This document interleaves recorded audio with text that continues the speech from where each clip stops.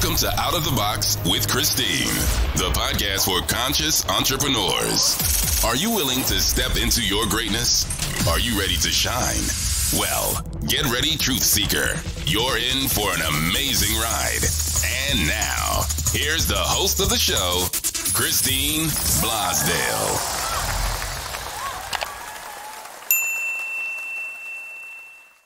Welcome back to Out of the Box with Christine. I am your host, Christine Blosdale, your motivational multimedia coach. I help people create podcasts, branding, you name it.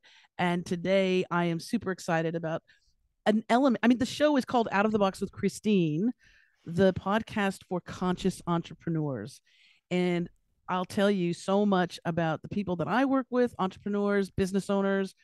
They start off with this great joy in their heart to say, I'm going to be a blank, blank, blank.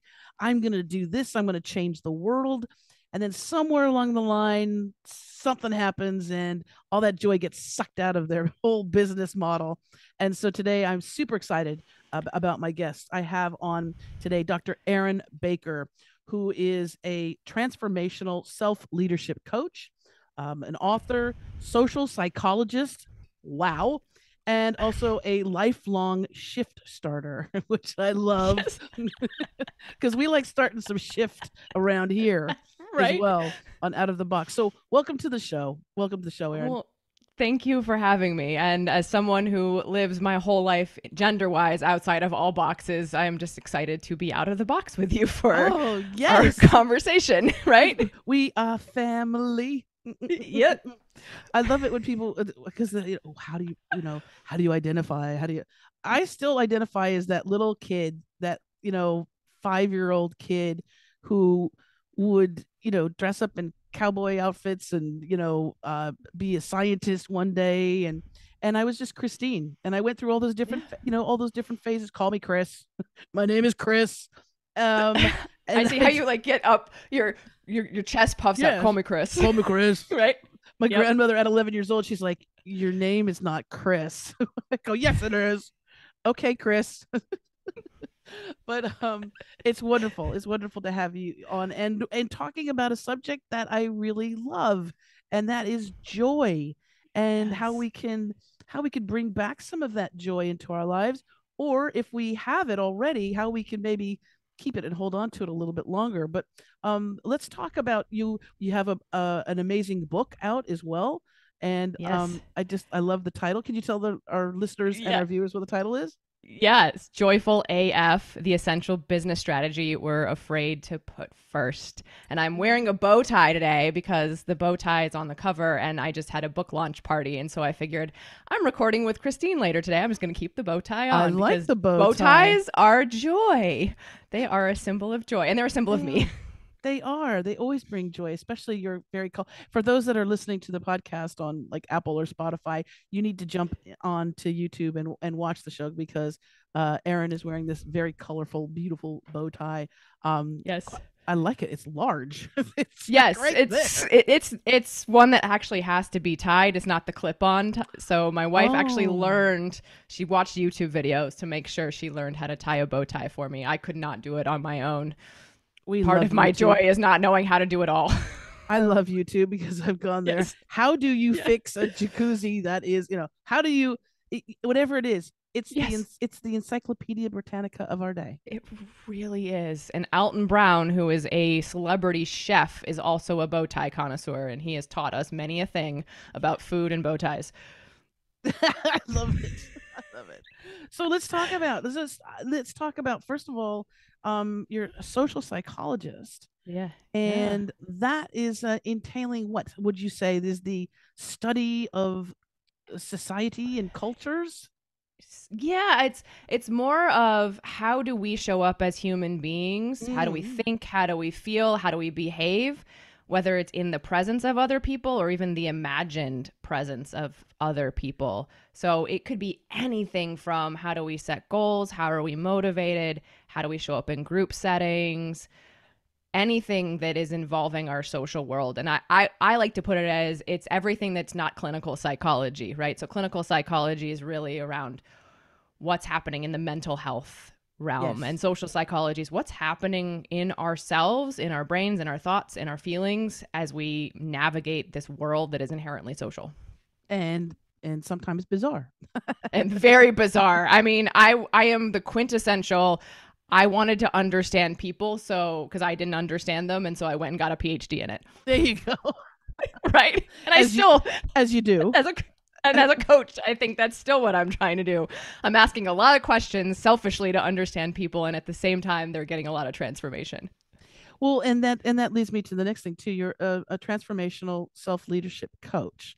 And Yes. so you work with people around that whole thing. I would say too that we as human beings are quite worried or concerned about what other people think of us. All the And time. this what I would think is probably one of the number one joy killers, right? Because we have this Yes. beautiful thing inside of us and we're like, I'm so excited. It starts off when you're little, again, like when I was, a little kid wearing my cowboy outfit or, whatever, being super excited about something. And then as we get a little bit older, all of a sudden we go, oh, well, what will my friends say? The tribe, right? The tribe in the cave. What will the cave dwellers say? I want to be accepted.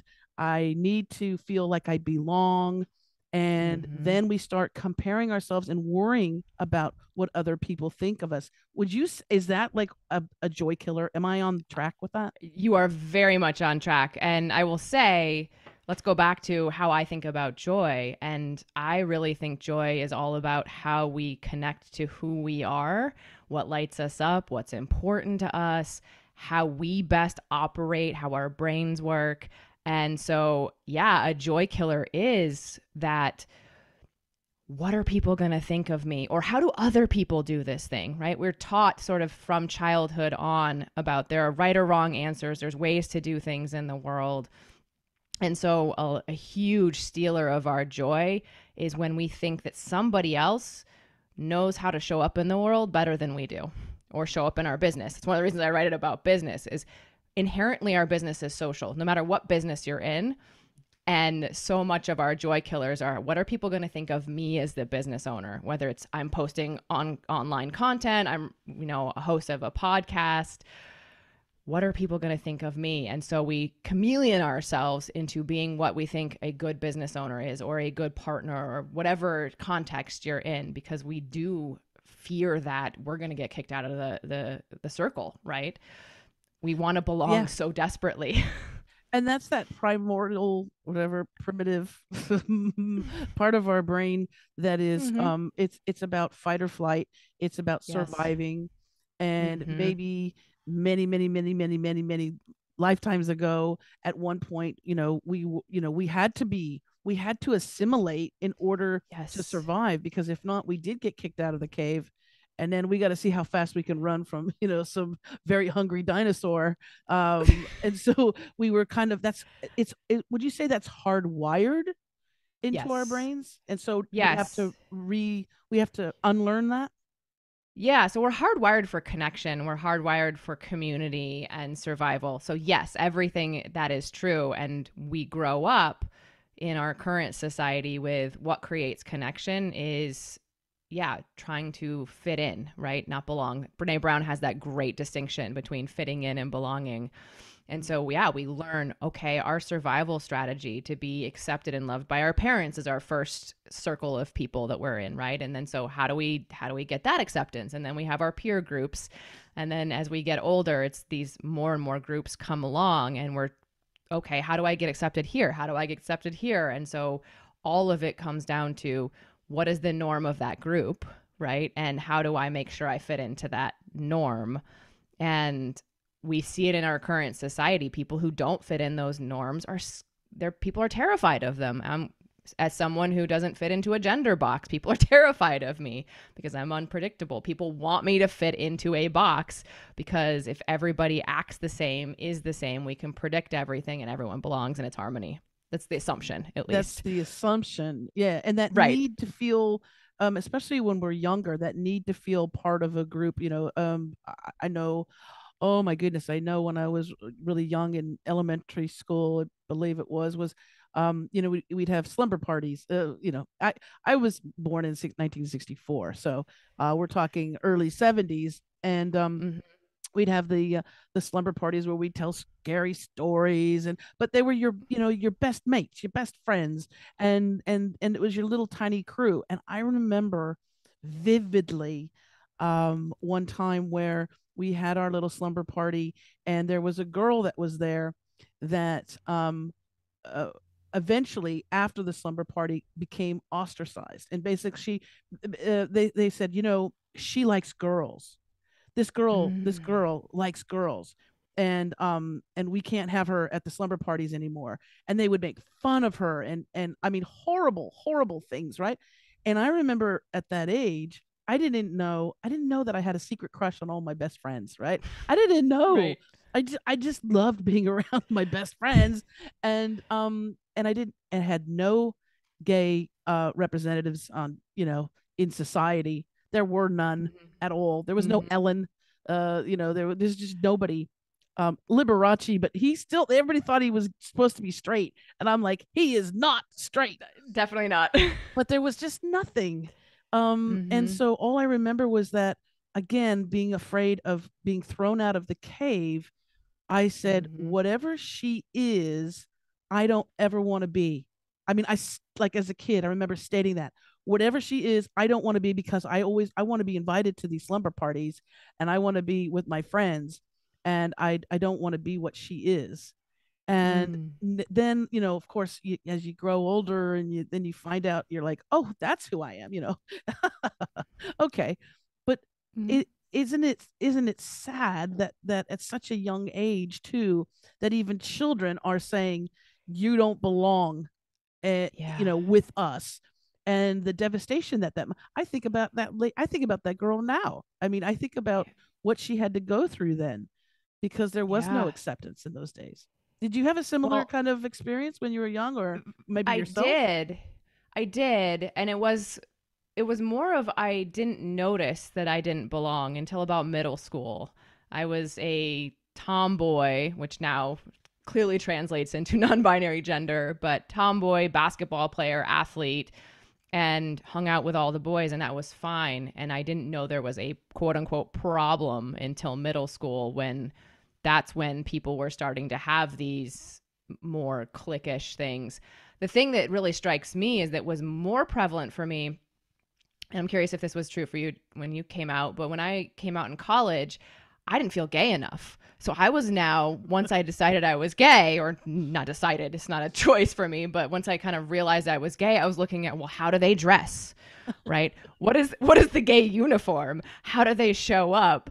And I was leaving the safety of one place where I had been trying for years to be that straight girl, now moving into this gay community and going from one form of how do I belong to the other form, rather than, hey, what's me, right? Absolutely. Oh, yes, I remember that as well.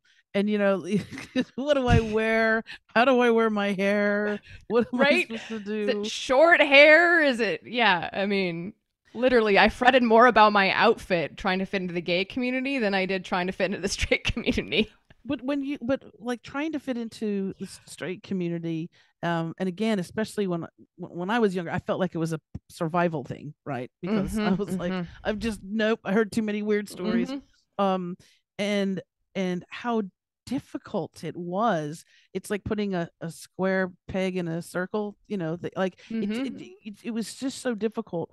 But the need to feel that you fit in was Yeah. overriding that need to be myself, because it was just too scary. And I think it was true because, again, I didn't have those examples of people that were courageous enough to come Mhm. out and say, this is who I love, or this is who I am, or anything like that. But yeah, I remember that vividly, and how uncomfortable I was. And then when I realized, the time I realized it wasn't after all the failed relationships with men, and I'm feeling like, what is wrong here? Why do I not understand them? Um, it was when I saw Basic Instinct with Sharon Um, Stone. Fair enough. Sharon Stone will do it. If I ever meet Sharon Stone, I'm going to just say, you were the thing that, what was it, the straw that broke the camel's back. You were the thing that I saw that movie and I just went, yeah, that's what I want. I mean, we all have those moments, right? Same thing happened to me in Grease with it when I was watching Grease with the Olivia Newton-John. I didn't want to be with John Travolta. I wanted to be John Travolta. Yeah. I was like, yeah. Well, I get it. And I watched Fried Green Tomatoes in 1991, and I wanted to be Iggy Threadgood. And Ruth Jameson was the love of my life. I didn't know that as a 7-year-old in 1991, but it became apparent at some point down the line. Oh, that makes sense I want to be Iggy. Okay. I get that. I still remember when I came out to my parents. I thought my family, my immediate family, it was that thing. I was like, I'm going to have the talk today. I gathered up all my courage and my strength, and I said, I'm looking in the mirror. Do I look too gay? I don't know. And so I went to talk, and I was worried about. Well, I was worried about everybody, but I was worried about my grandmother and my dad, because my grandmother really raised me. I was her little, chicken. I was just like the love of her life. And I just couldn't bear my grandmother like not accepting me or, looking at me with disappointment. And my dad was like very conservative, not socially conservative, but a Republican, like Rush Limbaugh kind of guy, Fox News. Oh boy. Okay. Yeah. Oh boy. So I was like, oh, this is not going to be good with my dad. And we had a tough relationship because of that. So when I came out to them, first of all, my grandmother's just like, are you still my little, are you still my little girl? Are you still, are you still Christine? Are you still my baby? And I was like, yes, I am. She's like, of course I love you no matter what. Cool. Went to my dad. My dad, this Republican, dude who I didn't think was he's like, he goes, I knew you. Because I've known you were gay since you were a kid. You had Farrah Fawcett posters on your wall, and you loved the Bionic Woman and Wonder Woman, and he goes, I knew, and he goes, of course I love you. And I was like, whoa. And it was when I told my mom, who had dreams of Christine growing up to marry an attorney or a doctor or someone to take care of her, and in her mind, she thought also I would get beaten up, I'd get murdered, right, or something horrible. She went to the other place, so it was out of fear that she was so disappointed and stressed. What about you when you came out? Yeah, so it was early 2000s. It was college for me, and it was a time when I think Ellen had already done some of her coming out phase of things, and there were a few ballot measures. I was living in Michigan at the time, and I think Michigan had banned gay marriage. And I remember it was real fun. My best friend at the time had gone, and we were in college. She was my roommate for the summer, and she'd gone on a trip to the Dominican Republic, and I was all alone by myself, and I had been head over heels in love with this teaching assistant in college. And so I was going to go on a drive to clear my head, pulled out of my parking lot, crashed my car into someone in the parking lot. My best friend is gone. I'm all alone. So I call my mother. And then what comes out of me in teary eyes is, Mom, I crashed my car and I'm in love with a girl. And my mom had no idea what to do with that. So it turned out that it took her a little while, but she was very, very much like, she had been raised as a Christian. And so she had some stuff that she had to grapple with, but not much. My dad and I at the time were not really close, but later on, a similar response that your dad had, which was like, we always kind of knew.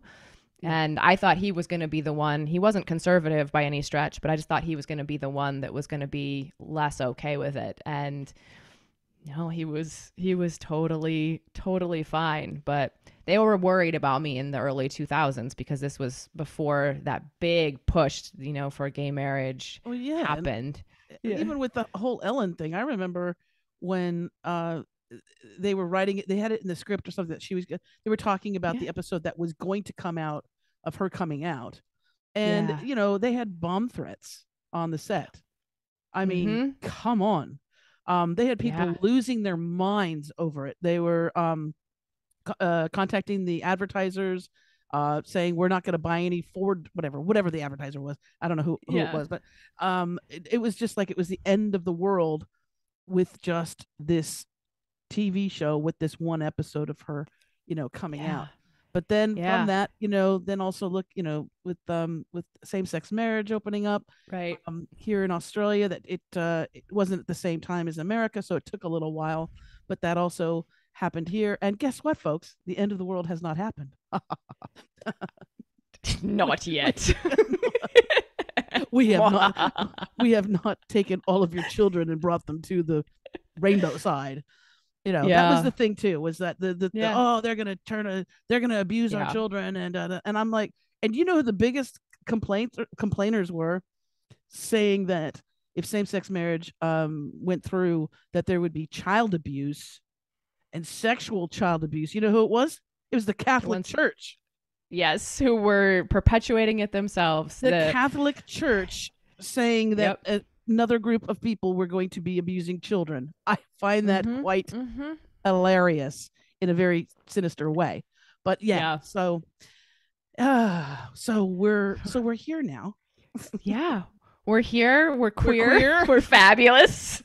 We're just fabulous here. We're joyful. All of those things. Yes.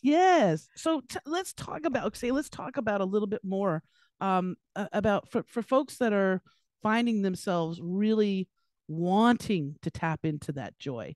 Maybe they, it's been a rough couple of years. Okay, if you haven't noticed, there's a pandemic. Only noticed a little bit, just a little bit.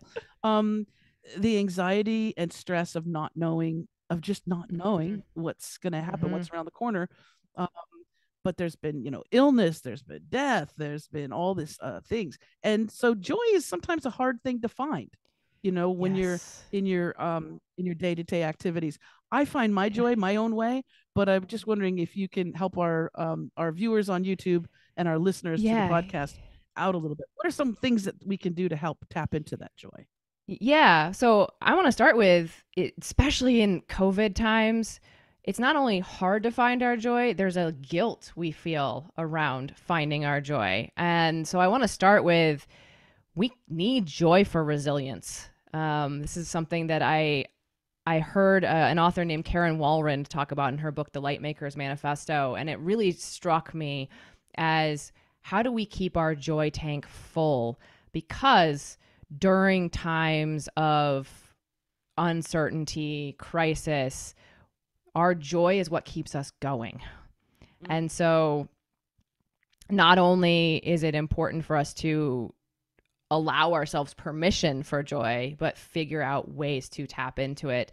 And one of the things I did a whole lot of, I'm an academic at heart, so I went and studied, how did academics talk about joy? And then I went and talked to people about what is joy for them. And I found that joy is this very different thing for each of us. So I'm not going to have a prescription of go look at the sunset or go meditate or go be you. All of those things, yes, can contribute to joy.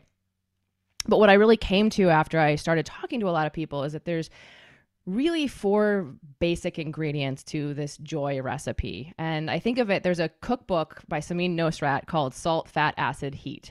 And that's the 4 elements of good cooking. And I think the same idea is true for joy. So the salt, fat, acid, and heat of joy are connection, curiosity, creativity, and courage. And connection is almost like salt. Salt is in everything, right? It's got its own flavor, but it enhances the flavor. So connection, that could be connection to self. That could be connection to other people. That can be connection to spirit, higher power, whatever oneness feels good to you. Curiosity is, how do you get back to a state of, I wonder what happens if, or I wonder if. Curiosity is a thing, we're talking about childhood, that we are naturally able to do as children that kind of gets subtly encouraged out of us, right? We have these phrases like curiosity killed the cat. Well, God, if it killed a cat, it must be terrible, right? Creativity is a childlike thing. We finger paint when we're kids, and then all of a sudden creativity becomes this thing of art. And no, we're all creating all the time. And then courage, I think, it seems like an outlier, but it's really not. If you think about the most satisfied you are in your life, it's the times when you've taken a risk. It's when you've moved through challenge, right? The most boring thing we can do in life is set out on a path and achieve that goal without any sort of challenge.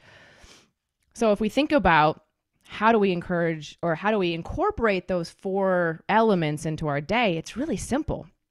It's, what's one tiny way I can connect today? It could be as simple as sending a text to a friend and saying, hey, I'm thinking about you.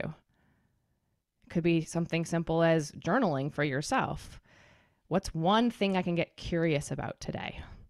Maybe it's you go down an internet rabbit hole, or maybe it's, oh, I'm doing something in my business. I wonder what would happen if I tried this. Creativity, same thing. What's one little thing you can create today? It could be a single word. And then courage, the same. What's one tiny risk I can take today? And I use the word tiny because it really doesn't have to be this grand gesture. But when you start thinking about these tiny ways you can engage in connection, curiosity, creativity, courage, you start filling that joy tank and you start building that resilience for the long term. And then, so then also when you are hit with something that is really sucky, then it doesn't go to that thing where you spiral down the drain where, right. You have there's a little bit of buoyancy still within you that, that you can go, okay, this does really suck. And we're going to get through it, but also to find the things within that are beneficial, which is difficult sometimes. Case in point is I recently lost my mother. Well, she decided to pass, and I remember, of course, the shock of it, and missing her is just overwhelming. And that can't be denied. But I remember, and I don't know if this is my internal, I think this is also from my childhood as well, of having to learn how to adapt to kind of not to some sucky things, to learning to adapt to that and make the best of it. And so I, of course, the loss and the shock of my mom passing, but then I realized too, she went in such a beautiful way. She went quickly. I mean, so quick. She was dressed to the nines because she was going to be meeting a friend of hers. So my mother is very, she's from Morocco. She's very French coquette. And the way she looked was very important to her. Even in her 80s, right? Had to be dressed to the nines. So she was already, she was getting ready. She was speaking French to her best friend on the phone, laughing. So I'm like, she wasn't languishing in a hospital bed. She wasn't in, for months or, days in great pain. It went quickly. It went the way she would have wanted it. And so I sort of was able to, with that grief, also match that with, I'm absolutely grateful that she did that. She went that way. Does that? Yeah. Does that? Makes sense. I mean, joy is one of the few emotions that we can feel alongside all the other emotions, right? We talk about we can have joy and sorrow and joy and grief. And I think even just being more aware of the ways we can feel joy when we're in a negative space, whatever that pain, anger, fear, sorrow is really beneficial. And I personally think to be joyful, which I spell it Full, is really to be receptive and present to the full range of the human experience. And there is joy in being able to witness things that are really tough, like the passing of a parent. There's joy in the grief. There's joy and gratitude in seeing the fullness of everything that happens in our lives, even if it's painful. I mean, we are hardwired to avoid pain as human beings, and yet there is so much for us in experiencing the pain. And I really think that the more we're able to feel those tender down moments, the more joy we can feel on the other side of it. I think so too. And also what helps too is not labeling everything. Yes. We do tend to label things. We like to put it in a box, right? We like to say, this sucks. This goes in the this sucks box. This is good. I'll put this in the, Mm-hmm. and that's not life. Sometimes life has got a little bit of, there's a little bit of everything. I know that, Yep. I mean, I eventually I was, my wife found me, I guess, on Instagram. It was just total sheer luck. I came across her Instagram feed. She stalked me for a while, then started, inbox me, Great love story. as you do, Stock. as you do. I'm like, where do you live? She sent me a picture. I go, oh, maybe it's Hawaii or Florida. And she's like, no, it's Australia. I'm like, I'm in Los Angeles. What are you talking about, Australia? Surprise. But anyway, the moral of that story is that I didn't meet her until I was in my 50s. And I had a lot of, how they say you have to kiss a lot of frogs? Mm-hmm. I kissed a lot of frogs. And even my last, experience with another human, bringing another human in my life, it was a narcissist, crazy, freaking. So it really messed up my head. I didn't trust anyone for that moment. I was like, you know what? I'm fine with just me and my dog. We're good. And but it was like as if I had to go through all of that in order to, when I did meet my beautiful baby now, that I was like, yes, you're it. All Mm-hmm. that other stuff, all those other people were not it. I didn't feel right, but I needed to go through that also in order to be present and to be the person I am today for my Mm. beautiful baby. Right. Yeah. But Yeah. but That's a other people could look at that beautiful and example. go, I don't trust people. I hate them. They're, nothing but a blah, blah, blah, blah, blah, blah. Right. And the trust, Yeah. it could ruin the trust. That's why I think narcissists really, they need an island where they can all go and just be narcissistic with each other. The island of Narcissus. The island of narcissists. I do. I think that they need to go there because they Yeah. don't have Yeah. empathy. Yeah. And Yeah. that's a dangerous person. If you don't have empathy, you Very much so. yeah, yeah. So Yeah. again, sometimes those things that we go through, but it is a frame of mind, because Yeah. I could very easily have gone, no, this sucks. Why do people hurt me? Drinking, Yeah. whatever, all that stuff. Yeah. Yeah. And I think those are very real and valid things. And I like the word "and" a lot.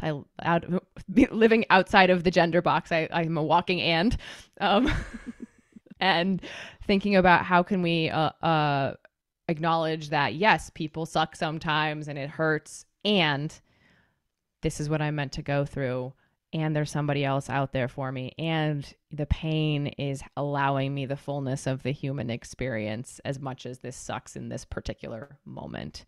Yes. And it's hard Yeah. sometimes in the moment when it's happening to It's you to go, hard. It's oh, hard. That's why yay.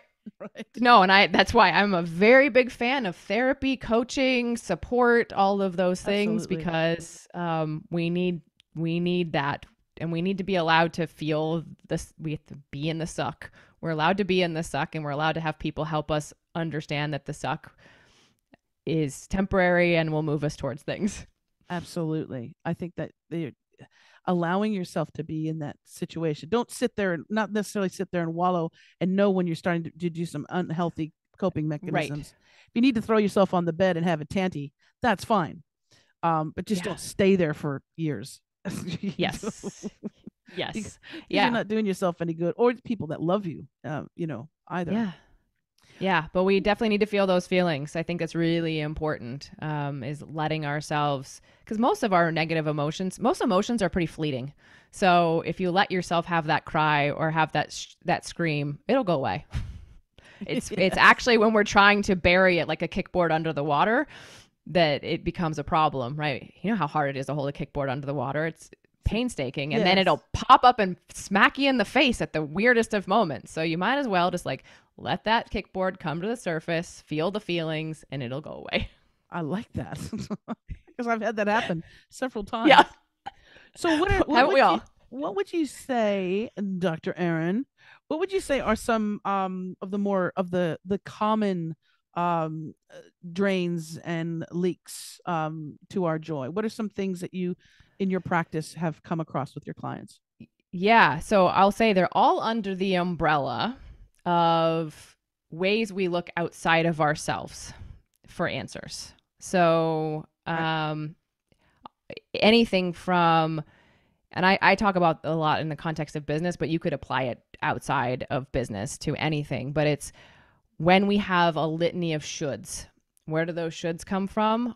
Most of the time, it's not a should we've put upon ourselves. It's a should that has been created by, we've been taught this is what a good, in entrepreneurship, this is what a good business does. Or this is what the gurus have said. Or this is what society has told us, right? There are a lot of shoulds that are wrapped up in capitalism, patriarchy, all of our societal systems. So shoulds are a big one. Following blueprints and formulas, which is very, very common. I can't tell you how often I get LinkedIn messages from people who have the 10-step formula to solving every problem I have. Right? I hate LinkedIn people who inbox me the first thing and say, we can get you 6-figure bloody. Yeah. Oh my gosh. You and me both. We have those people. Right, yeah. All the time, right? The formulas are out there. It's experts. I have a former mentor who people will follow his words word for word, like scripts. I don't know if that's what he intends, but that's what people do. And that's his way of doing things. That's his words. I can tell you, anytime I've tried to mimic him and show up, as powerfully as he does, it's not me. It's not my words. It backfires completely.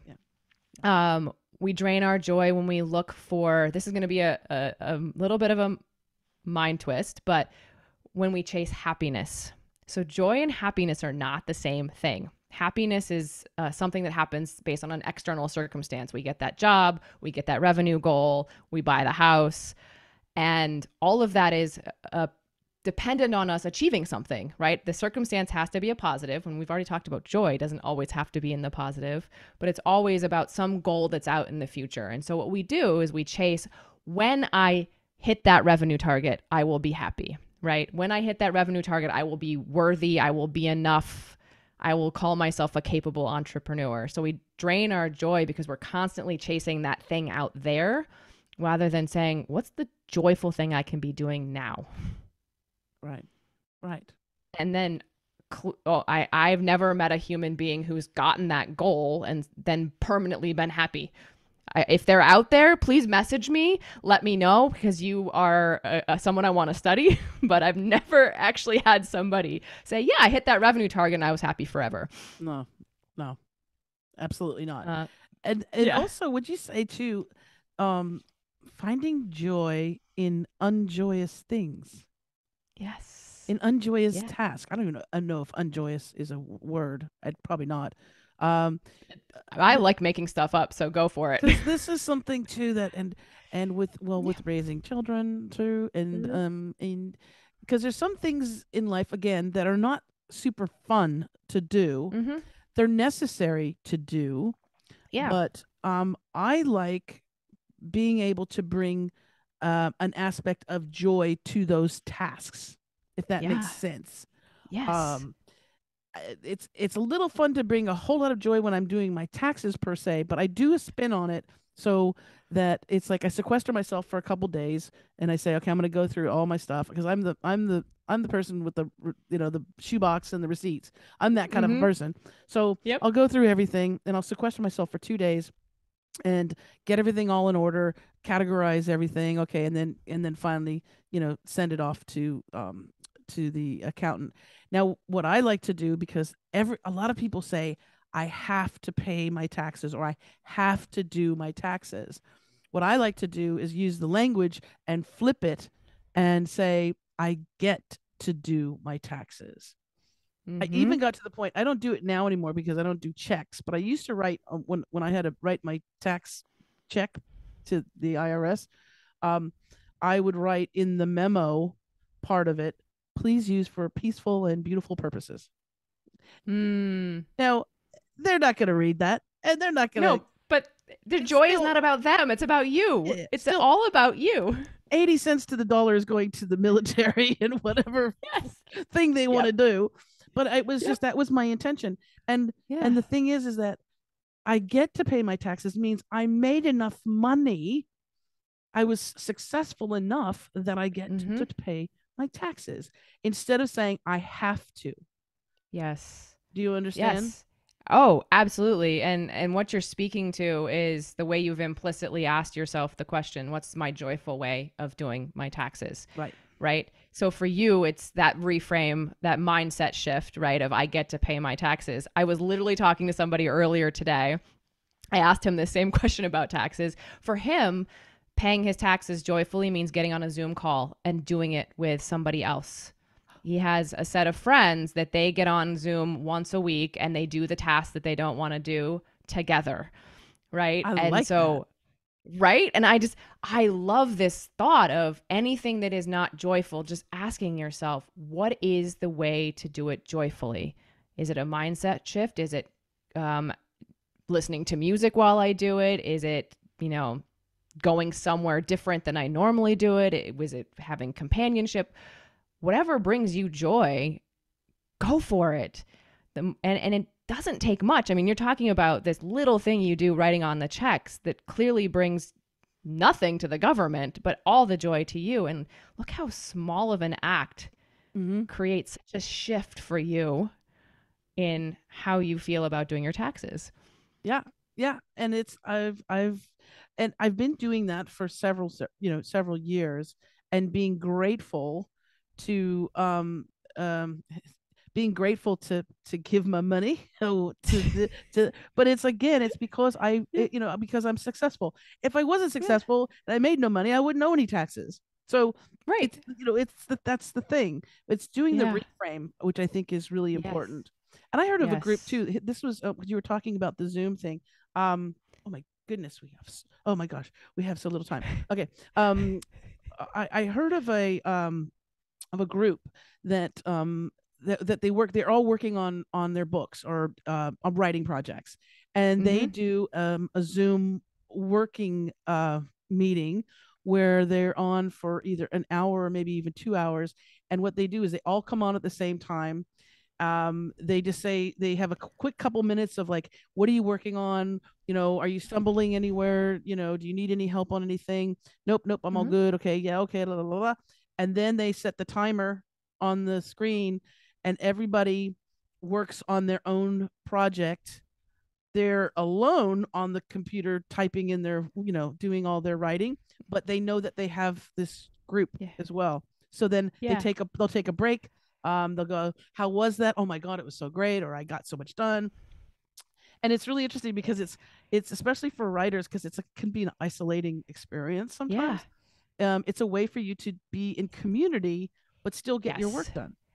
Well, and actually, I talk about this concept in my book. I call it running buddies, because I think about how often runners, it's a solo endeavor running, but how often people find partners for it. And there's apps you can go find running buddies.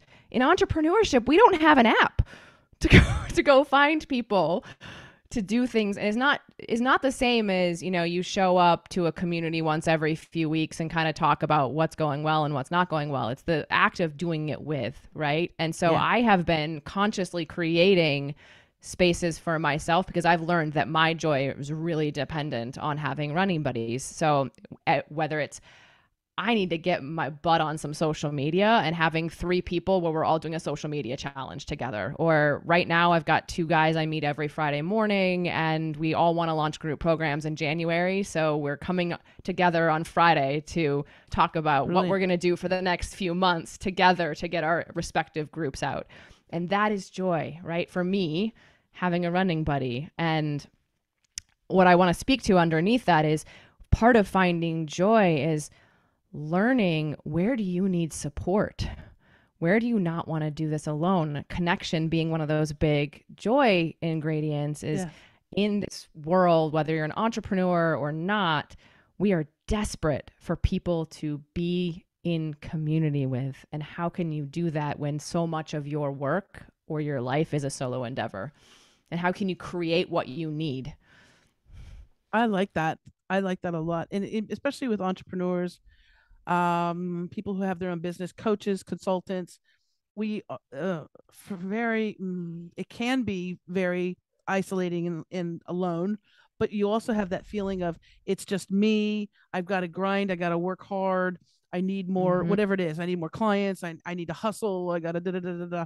And what I find that I really love, I love doing, this is what brings me joy, is doing co-ventures. So Mm, I know what I'm really good at, and I have no problem saying I am really good at this. I'm a great communicator. I've been in radio and broadcasting for 20 years. I love teaching people how to communicate their expertise with the world. I love teaching them how to create a podcast and getting out on YouTube and all that stuff, right? And getting booked on shows. I love that. I love helping them get booked on radio and podcasts. But there's skill sets that I don't have that someone else has, and my audience and their audience would benefit from us together. yes. And we have, isn't it funny, because as coaches and consultants too, there's this thing of the scarcity model where, they're just my clients. I've never Yeah. been that way because they're not just my clients. So if I can bring Yes. on, and I love co-ventures where someone else has very vastly different skill sets than I do, Yes. Yeah. Yeah. but we complement each other. And Yes. so if I can do a co-venture with a certified, with a publicist, that complements me. I do Mm-hmm. co-ventures with a woman, Susie Pruden, who does, she's an amazing book publisher and helps create, number one bestsellers. Well, that complements what I do. And that's Yeah. where the joy is, because I get to be, her people get to know me, my people get to know her, and there is no scarcity model because we all rise. Do you know what I'm Yeah. saying? Yeah. Yeah, Oh, I love I co-ventures. am I love the same thing, and I'm exploring a lot more of that in my business. I love going alone. I also love collaboration, and coming from an academic background, that's what is the norm. So I want to say that I heard from a former mentor of mine that find 1+1 = 11 relationships, not 1+1 = 2.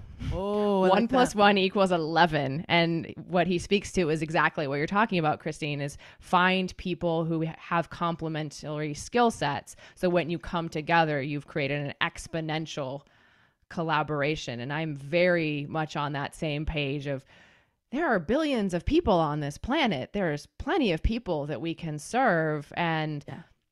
you know, sometimes people need a hamburger and French fries. You can be the Yes. hamburger and somebody else can be the French fries, but like they can't just have the hamburger. They need the French fries, but you really you can't have the French fries without the hamburger. You just have to have the combination. So I'm with you. That's very much part of my joy, and I think it's part of a lot of people's joy, but it's not something we're taught how to do well in entrepreneurship, because there's a lot No. of, at least I face this with a lot of clients, of this belief of, if I can't do it alone, I'm not good enough. Yes. Yes. Well, and also, and again, it's that scarcity model. It's that, Mm-hmm. it's feeling that there's not enough to go around. Right, which And goes yeah, back to, I'm not good enough, right? yeah, Because if they don't want to work with me, they work with Christine. It's because I'm not good enough. right, rather right. rather than, No, there's a thing that you know Christine what? offers that's different. Listen, if my toilet backs up, I'm calling a plumber, right? Or Fair enough. if my car is not working correctly, I'm going to a mechanic. I can do a lot of things, but I'm not a mechanic, nor am I a plumber. And so that's how it is. And if you have the best interest of your clients or Yeah. customers or the people that you say that you want to help, then you'll want to help them in as many ways as possible. And when Yeah. you see that opportunity to bring in another person who can really help them, then Yeah. help them. Yes. Because also then your clients, your customers will trust you more as well. They Yeah. they realize that it's not just a sales job from you, that you're just trying to get, just trying to get their money, Yeah. and that's it. But you're actually doing what's best for your client. And I Um will say, on top of that, you're taking the pressure off yourself to be yes. everything, right?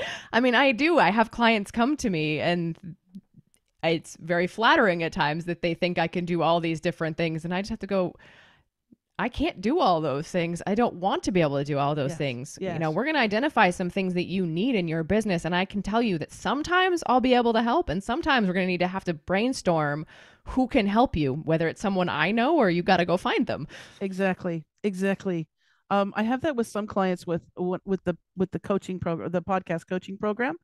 I take them through that, and I work with them and get them going, and I set off the little bird out of the nest and go fly. Yeah. And then they'll say, well, but can you be the manager of it, the podcast? Can you, in other words, can I just create the content? You edit it, you post it, you do all the things like this. And I go, I don't want to do that. It's because that's not your joy. That's not my joy. Can I do it? Yes. Do I want to do it? Not really. And if I could say it, it's the Elizabeth Taylor thing. You can't afford me. She said that to they were getting ready to do Cleopatra, and she didn't want to do the movie. She's like, you can't afford me. And they said, tell us what you want, whatever you want. And she asked for like $1 million. She asked for like something stupid at that time. And then she had a long list of things. I want Chasen's chili delivered to me on set every day. I want, whatever, all the demands. And the bloody studio went, okay. she was like, damn it. But that's how, and she made, beautiful movie history. But I would say if somebody wanted me to do something that is not in my joy, they would have to pay me an exorbitant amount of money, because if it's doing something not joyful, I need to be compensated with something that could bring me joy. Does that make sense?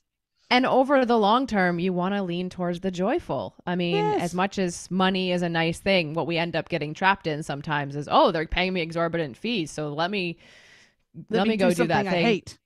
Let me do something I hate. And I think there's so much that goes hand in hand here, but this idea of when we are leaning into our joy, we're leaning into our genius, our skill set, what we love.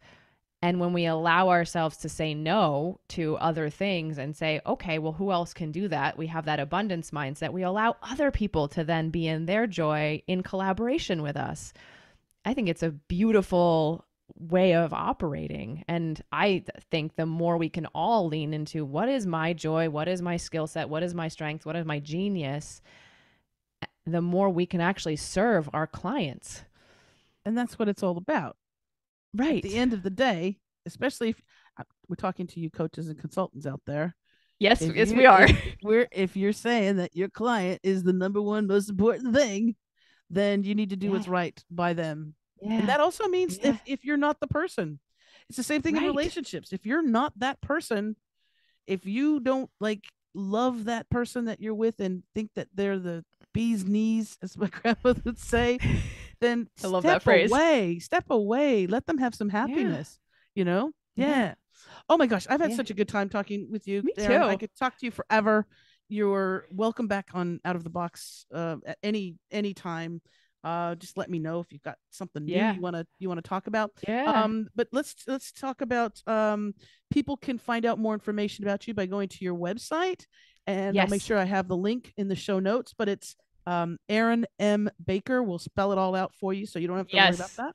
Just click on the show notes, the link.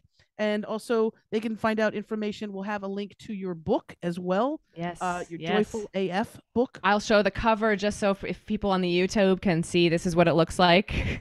With a little bow tie on it. A bow tie on it, yes. Hold that up again. Yeah. So the full title, and we'll have a link in the show notes. It's called Joyful AF, The Essential Business Strategy We're Afraid to Put First by Dr. Erin Baker. PhD, girl. PhD, yes. I love it. Yes.